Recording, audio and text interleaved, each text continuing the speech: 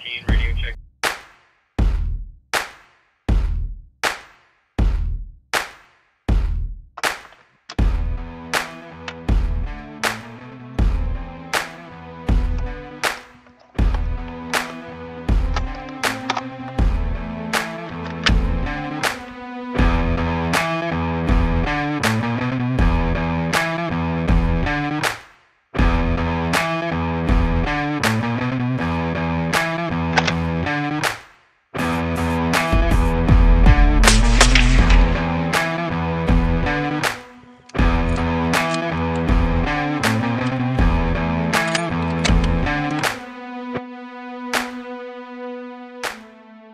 So the main purpose for us is to provide overwatch for the entry team before they go in, because they can get pop shots, whatever. If we can get a glimpse of someone through a window, wherever we can to provide that intel.